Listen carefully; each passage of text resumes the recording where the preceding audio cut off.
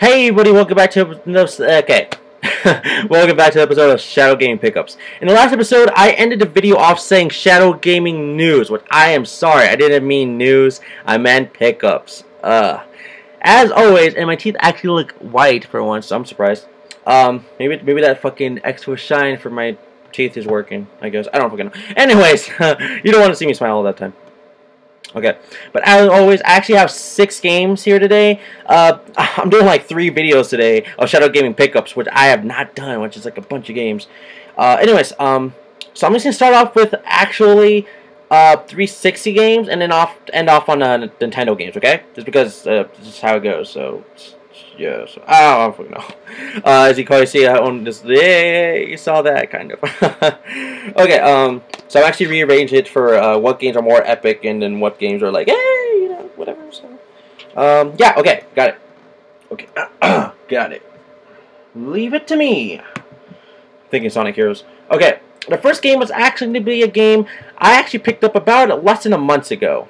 About less than a month ago. I got this game for $7.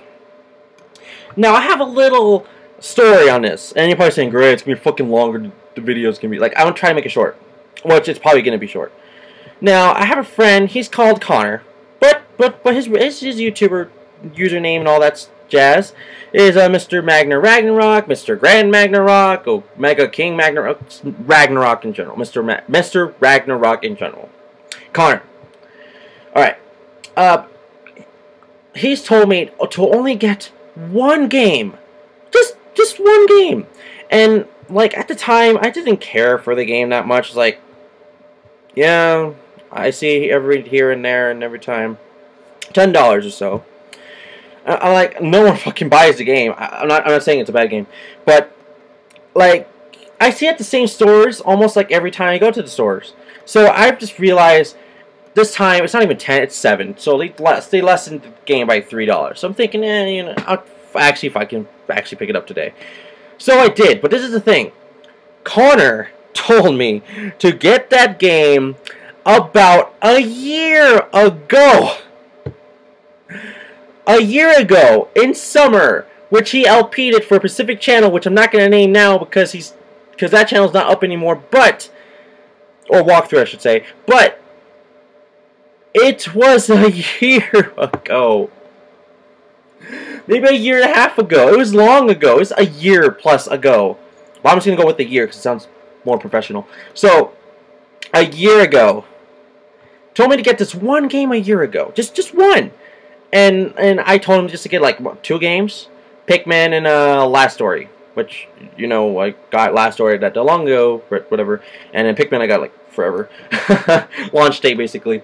But this is the game. He told me to pick up this game in specifically a year ago and a half or something. Blue Dragon. Blue Dragon for the Xbox 360 only. It even tells you right here.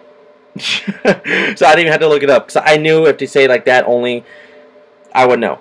And it has not been a remake or really anything else. There has been a second one. But it's like Blue Dragon Plus, which is on the DS or something, which I don't get it yet, but I had to beat this game first.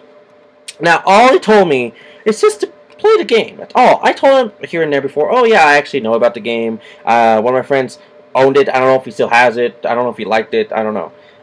This was like one of the not launch title games, but it was one of those games that was really early on the Xbox 360, you know, game history of what you can get now and stuff like that in 2007. And there was like a lot of underrated games in 2007, and it still is, and I still don't know the games.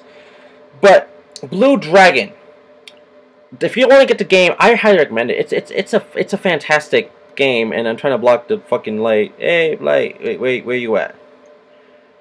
That still doesn't work. But anyways, let's tilt a little bit over here.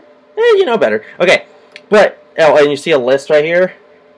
This is a list of something, which I kept over here and over there, and I'm messing around with papers so I can actually do Shadow Gaming News. Or pickups. Shadow Gaming Pickups. Okay.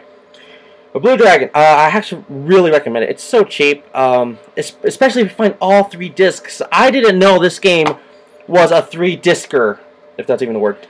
It's probably not. 3 discs. Here. 1, 2, 3. All 3 discs. I all of them look good. I still cleaned them. It still looked better actually, just like some fingerprints and stuff. And that was like my #1 thing. I didn't know this game was 3 discs long. I was like, oh my god. So I'm thinking PlayStation 1 era again, because PlayStation 1 era, they have like every game out there for like millions of other discs, and you just don't lose them. So it's like a very interesting concept. But anyways, Blue Dragon, I haven't even got that far. I'm still in the beginning of the game. I only beat the land shark, and then when it gave me the option to actually save the game, I did, because I wanted to test it out if it was okay and good. I do like it. Probably just gonna be some times here and there I'm gonna fucking like hate the game, but that's like every game.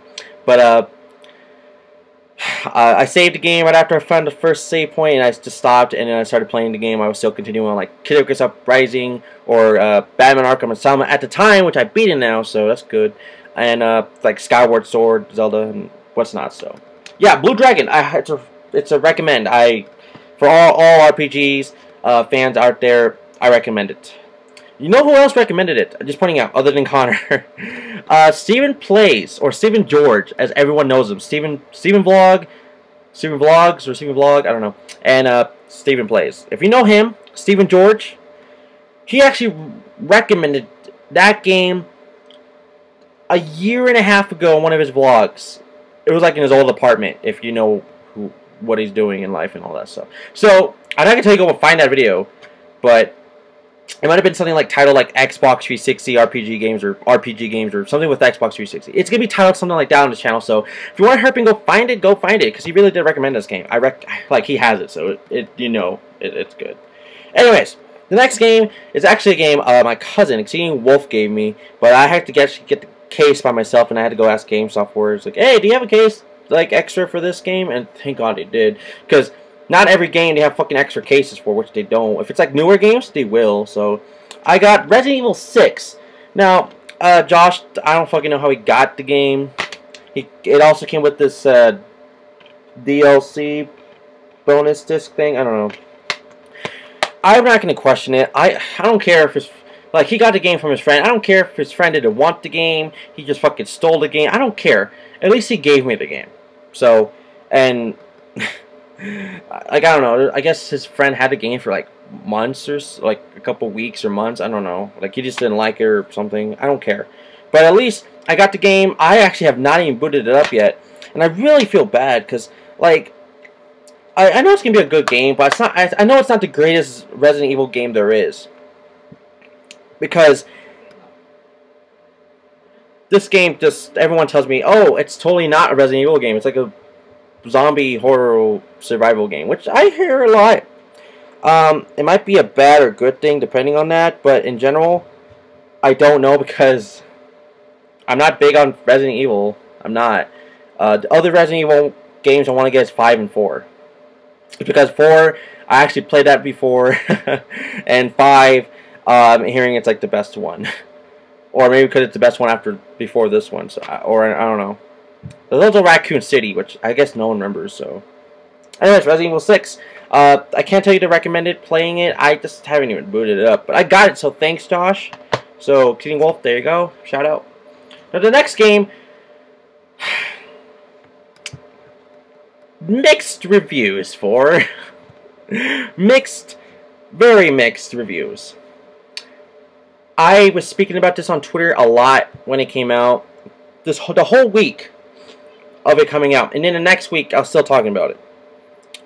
During that next week, I gave it my final review, and it feels great, and it feels great that I actually gave it a rank.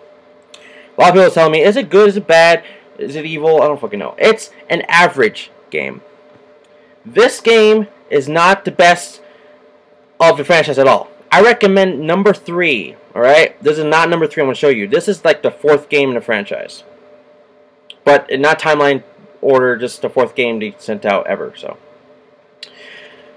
I got this game on launch day online, but I don't know. Gears of War Judgment. Now, Gears of War Judgment. I'm looking at it. I'm thinking, is it gonna like fucking do something like 3D, like pop in your face or something? No. Gears of War Judgment. I played it. I played a demo before, before playing it, because my friend Anthony wants to play it together, and I was like, oh, that's totally fine. I understand. And I was just playing the demo, which the demo threw me off. I was like, okay, why are these controls different? And I'm thinking, oh, it's just probably the demo. I played the actual game. The game is exactly like the demo. They changed the button layout so bad. That's the main problem with this game. It's the button layout. It's some of the things they took off the game. Oh my god. If you're used to Gears of War 1, 2, and or 3, which is the best one in the franchise still to this day, you're gonna hate Gears of War Judgment. It's totally different. My friend Anthony, Zombie Dog XC he gave this name something that I totally 100% agree with it. It's Call of Duty in third person. Not first person, but third person Call of Duty. Gears of War Judgment, I gave it an average rating. I give it a 7 out of 10 or a 7.5 out of 10. It's one of those two, I don't remember. It's like 7 something. Now, I wasn't basing it off all the original Gears of War games. I was just basing it off some of stories, okay, boring, you know, controls, fucking why did he change it, didn't he change it? That was like a huge letdown. And then it was like, okay, you don't have 3 guns anymore, you have 2. It's like, what the fuck? And then your tactical button on your 360 controller, like this one. Okay, so, okay, this button, your tactical, it's your grenade button now. And you can't switch with the D-pad anymore. You have to press Y, like a fucking Call of Duty game. What the fuck, man? Anyways, in general, Gears of War Judgment, it's not a bad game. It's not a good game or great game. It's an okay game. The last boss in the game. Not the aftermath story, but the main game.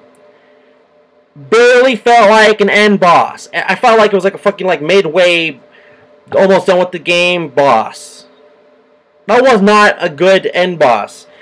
If I played the end boss in Gears of War 3, that feels like an end boss. Gears of War 1 still had that potential. So Gears of War 2 had that potential, just not Judgment. The aftermath, it made it feel more like a Gears of War game, but it was just telling you a story after this part, before the specific part in Gears of War 3 happened, which is fucking great. It's better than the whole game itself. Online, it's not bad. I'm used to it now. It took a while, but I'm used to it. And yeah, there's gonna be sometimes I actually can still press my attack comm, thinking it's an attack comm, but it's a fucking grenade now. I was like, oh my god, I'm just fucking tired. And, oh, if you want to know what the attack button is now, it's your fucking D-pad. Your D-pad. After the guy that made or co-made Gears of War Judgment, or just Gears of War franchise in general before Judgment, Cliff Bleszinski, that guy, he made really fantastic games. And then what the fuck happened with this game? He's not around anymore. He left the company while the game was being made. It's like, oh my fucking god. Oh my god. Anyways, that's his Gears of War Judgment. I know I probably spoke the most about this game. If anyone's out there, Gears of War Judgment is not the best Gears of War game there is, go play Gears of War 3. You would love me. You would straight up love me. Go do it. Judgment, there is some good things in the game, but it doesn't cover how many bad things are in the game. So, it's an average game. I think I let out some of my anger. Okay, now, that's the last one for the 360 games until next episode. But this episode, we're still going to continuing because I know it's a bit longer. I'm trying to not do it as long, but I have to try to do these. The next game I actually got, again, from Exceeding Wolf. He got a deal on it at his, fucking friend. He goes like, oh, hey, Josh, have the game. I know you have a Wii. Yeah, here, $5. Oh, okay. Fuck. And then Josh is, and the kindness to his heart, he just gave me the game. I was like, hey, thanks, dude. Except the thing is, That's not the story. Josh fucking... Josh got the game, but he gave it back to his friend. And I'm thinking, why'd you do that? It's like, something blah blah blah, GameStop, blah blah blah. He worked at GameStop. Like, okay, great, whatever. I had to go to the GameStop his friend was working at, and I got it for $5. And I also got this stupid guidebook for free, because no one wanted it. Okay, at least the guidebook's pretty cool. I gotta admit that. Guidebook's cool. And actually, I've been playing this game with Mr. Day 64, which I was surprisingly not ready to play the game. But hey, I was like, hey, it's co-op. Maybe we can beat the game together. So it'd be more interesting. So I think that's actually what we're trying to do now. Not like intentionally, but I think that's actually what we're doing now. So I got this Disney's Epic Mickey 2, The Power of Two guidebook, and the game on the Wii, which I was actually wanted to get on the Wii U because less pointing at the screen with the nunchuck and Wii remote and stuff. So thanks, Josh, and fuck you same time. Except the only thing, like, thanks for, oh, you sold it back to GameStop for the friend guy, but he gave me the fucking guidebook for free, and I got the game still for $5, but whatever. It's probably like a thank you, most likely. Anyway, oh yeah, Epic Mickey 2, The Power 2. I gotta say, it's actually more funner than Epic Mickey 1, because it doesn't have that dark feeling, and doesn't feel like you're getting lost all the time, so I recommend maybe number 2 better than 1. Plus, it's co-op, so it's probably better than that, too, so. Anyways, the next game, I actually got it for $7. This game is very, very underrated. It's just like Blue Dragon. This game, I knew about it, like, I wasn't too big on it when it came out, and I know there was a game on the Virtual Console for it for Japan only, and if I tell you that one Japan only game and what version, or sorry, console it was for originally, you probably might already know what it is. It was for the Nintendo 64. But the game, if you know what game I'm talking about, it's a sequel though. This game is Sin and Punishment Star Successor. So I'm originally talking about Sin and Punishment from the Virtual Console on Japan. So I want to get that game now. Sin and Punishment Star Successor.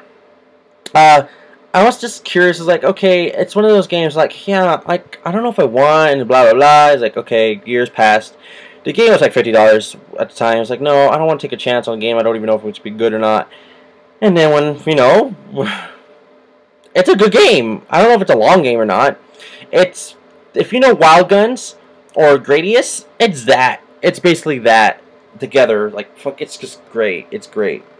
It's very good. I gotta admit that. There's 2 characters. I barely even know their names. I know Isa and some other character. I think they're like Spanish characters because that sounds like it to me. But I recommend this game. It's actually pretty fun. It's only $7 or less, so hey. Oh, if GameStop says it's pretty like 10 or plus, tell them to look online. They will give you for cheaper because that's actually the online price for GameStop. $7. Oh, if it's used. If it's 10, if it's new, 10. They're gonna give it 10. So, anyways, that's Sin and Punishment Star Successor, and I just gotta say, this game is fantastic. It's like literally when I booted it up, I was like, oh my god, I want to fucking like screw all my games right now playing and play this only. I'm not even joking. It's even on like one of my lists right now to beat. But and I have like other games like The World Ends With You, Sonic Chronicles, Dark Brotherhood, and just many more that I don't even have on my list yet to beat. And I got those games like a while back, and I already have this on my list I want to beat now. I was like, oh my god, it's good. It's good. Get it. Oh, and plus it's co-op, I believe. But it's like a new file co-op, so that's the bad thing, but good thing still, but get it. It's a must get. Very underrated. Oh, and it's by Nintendo. It's not a third-party company. It's by actual Nintendo. There's no like fucking third-party developer like Capcom, Sega, or anything like that. It's just by Nintendo. That's their own franchise. So get it. Okay. Now, game that's for sure by Nintendo, 100%, because we all know it's by Nintendo. It's the main brother himself, Luigi. I got Luigi's Mansion Dark Moon. The game that I've been waiting for to play for months, and for some god reason I'm not even playing it. Well, here and there I am, but not really. Oh, it's not bad at all. Trust me, it's not bad. It's not bad. I don't know if it's better than Luigi's Mansion 1, or if it's like, oh, maybe it's good, maybe it's not as bad as Luigi's Mansion 1, but As of right now that I know of, I want to say it's about even with Luigi's Mansion, the original. So that's something very great. And it's just I'm at the beginning of the game, so that might be like just showing you how good this game might actually be. Luigi's Mansion Dark Moon is also Luigi's Mansion 2 in Europe and other places, and I just called it all together Luigi's Mansion 2 Dark Moon, which sounds better to me. Luigi's Mansion Dark Moon, it's about $40 still because it's brand new. If you get it used, probably $35, but still $40 about. So, there's also a downloadable version of this whole entire game, which I don't recommend. You know me, Exceeding Shadow / Shadow 64XU. I don't recommend downloadable games. If only the game is only on downloadable, like Scorpion vs. the World, or X-Men Arcade, or fucking something else, Castle Crashers. You know I have to tell you to recommend go getting it on only downloadable version only because that's only it. There's no fucking hard copy. So yeah. Luigi's Mansion Dark Moon, I do recommend it. Just the thing is, you're probably saying, why aren't you playing it? Everyone's LPing you. Everyone's playing it. Blah, blah, blah, blah. The reason why I'm not playing it is because that might be the big reason why everyone's expecting you to play it. Plus, I'm also trying to play Legend of Zelda Skyward Sword, which I understand it's not a freaking handheld version. Now you're probably saying, no, then what's stopping you? I'm playing like one handheld version of a game. And what is it? Kid Icarus Uprising. You're probably saying, that game came out like a year ago. It's like, why haven't you beaten it? I didn't fucking get in launch or something. I got the game fucking like months ago, but like I'm getting to the game now, and I didn't beat the game before Luigi's Mansion came out. And now I'm actually getting close to the game, beating it, because I know there's like 25 chapters in the game, which I'm on like chapter 17 or 18, so I'm close to beating it. Anyways, Luigi's Mansion Dark Moon, it's a really good game. As always, I can't tell you like, oh yeah, it's gonna be better than the first one. I can't tell you that. There's like I haven't even reviewed it. Like you know, I have to beat the game. Blah blah blah. I want to do reviews on this channel, but it's mostly gonna be like just me talking like video like this. So no like fancy JonTron reviews or fucking anything else like that. Anyways, or Nintendo fan for the win or anything like that. So. As always, these are the games in general order that I have told you that I've gotten, or yeah, gotten Shadow Game Pickups. I have gotten the game Blue Dragon for the Xbox 360, Resident Evil 6 for the Xbox 360, which you can get also on your PS3, just putting up. Gears of War Judgment, which is only for the Xbox 360. Disney's Epic Mickey 2, The Power of 2, which is on the Wii, PS3, Wii U, and Xbox 360. The 3DS version, it's totally different. It's called Disney's Epic Mickey Power of Illusion, which is based off the Castle of Illusion franchise, which I do want to get that game too. So, yeah, that's really it. So, the next one is Sin and Punishment Star Successor, only for the Wii. So, and of course, the last one is Luigi's Mansion Dark Moon, which is only on for the Nintendo 3DS. So, out of everything, I do like these games. I do like them. Every game I buy, I'm always expecting myself to like the game, because I do research about games I like. I know things about games I like. Yada yada yada. I'm not fucking like, hey, I'm gonna take a big risk on this game because it's new. Like fucking. I don't fucking know. Something new. So I don't know. But yeah. So as always, I didn't say in the beginning of the video, I think, but you already finished the video basically. But as always, if you want to know what the games I've gotten already or said already, they're gonna be in the description below. Not in order. Just gonna be like whichever order I have them in. Just like by remembering and seeing the thumbnail I have it for it, because that's how I remember sometimes. Anyways, or just watching the whole video again, or just watching from the end. As always, like the video, subscribe, leave a comment in the comment section below, and follow me on Twitter on Shadow964X and Exceeding Shadow. Until the gamers go, bless, happy gaming, have a great day, and see you guys in the next episode of Shadow Gaming Pickups. Not news, but pickups. But you might see me on the news. I don't know. Alright, so the next Shadow Game Pickups, they're going to be mostly 360 games. Yeah, most likely. But the thing is, you're not going to see those games for a while because